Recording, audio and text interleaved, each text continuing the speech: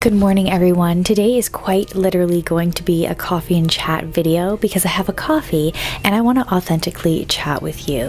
If you're new to this channel, I wanted to specify that the coffee and chat series truly is one where we talk about more controversial topics, we have a conversation, and we really dissect the, nuance behind these controversial topics. This is a playlist that I've wanted to revitalize for a while, and I'm ready to do so today because a video happened to pop up on my YouTube home feed yesterday that got my wheels turning about this particular topic and really had me reevaluating my role as a wife, a mother, a feminine woman, and also a content creator on the topic of traditional femininity. And so that is femininity is selflessness.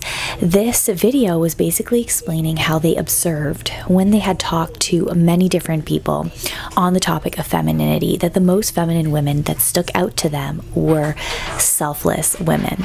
And you've heard me talk about on this channel how selfishness has really plagued modern society. The always putting me first really doesn't derive that much happiness out of life like we're subscribed that it's going to be. It leads to superficial self-fulfillment. And in femininity content, we talk a lot about self-improvement. It could easily be taken as selfish in itself. And so I don't really have that many laid out thoughts listed properly on this topic. So I wanted to kind of open the floor to conversation, talking about femininity and selflessness, because I also think there's another aspect to the topic where we encroach on extreme martyrdom territory. Now, I am a Christian, so I believe in self-sacrifice. Like I just said, self-actualization, becoming the best person that you can be, developing your soul, does take a component of like choosing your heart in life and putting others first. But when we talk about femininity and self-improvement, and even down to the frivolous things like your appearance, if it is taken too superficially and only focused on in terms of that and like what you can get or how you can improve yourself to serve like me, then I really do think that femininity is kind of developed in a void and it doesn't serve its full purpose, which is kind of what this person was saying in terms of like selflessness, having a heart of gratitude, having a posture of helping other people in your life. It got me thinking of the simplistic example of beautifying my space. I absolutely love cleaning my kids' space, like sleep space, making it smell nice, cozy, ensuring that they have proper sheets, comfy PJs. This brings me so much joy, and this does play into the feminine aspect that I talk a lot about, which is nurturing your space, home decor, cleanliness, which of course can come from a selfish perspective of like making me feel good because I have a surrounding that, you know, is clean, presentable, I have the sheets that I want, you get the picture.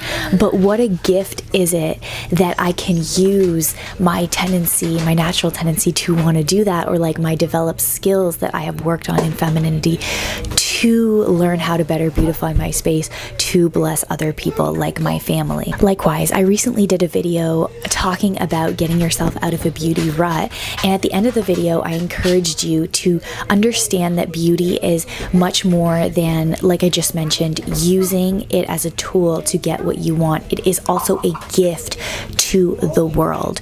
You are created in the image of God. Taking care of your vessel, taking care of your beauty is a gift to the world. The way that modern culture often encourages us to use it is just self-gratification, or like to score like a rich guy, for example, or to get more likes on Instagram.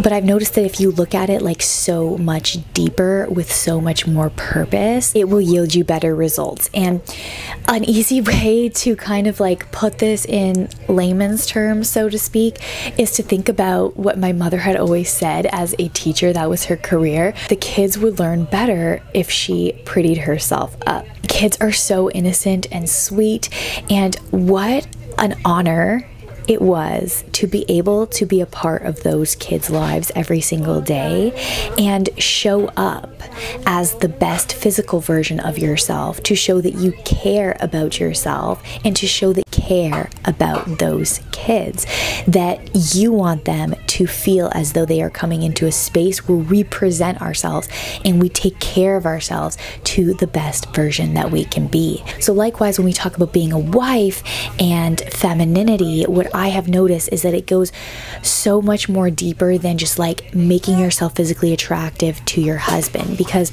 like I've also mentioned in the past, husbands, they love a feminine attitude and that you're cute, but like 99.9% of them don't necessarily expect perfection. But you taking it seriously as a wife, your appearance, for example, and developing your femininity in other ways, the ways that you move, your confidence, how you speak to other people in a lighter tone, all of these things sound superficial. They can, to an extent, really bring honor to the relationship that you have, and this extends to everybody else as well. And also selflessness, serving other people. Modern culture, you know, often gives us the image of hot mom, why mom mess. And please, I am not downplaying the seriousness of how difficult motherhood can be and how difficult it can be to juggle many different things on your plate as a wife as well, especially those of you who are also working. But caring about others and using your femininity to have a playful spirit, for example, with your family, to think of fun date night activity, to cooking meals with love and care. These are the things that really make life worthwhile. It doesn't mean that it's going to be easy to try to do this. Creating a schedule for yourself, maybe getting up before your family to cook a nice breakfast, doing the laundry, these are not all glamorous things, but they all serve in the picture of creating a feminine space for others to thrive in your life. And a lot of what I just said sounds kind of like abstract concepts, because we would need hours and hours to unpack this on my channel.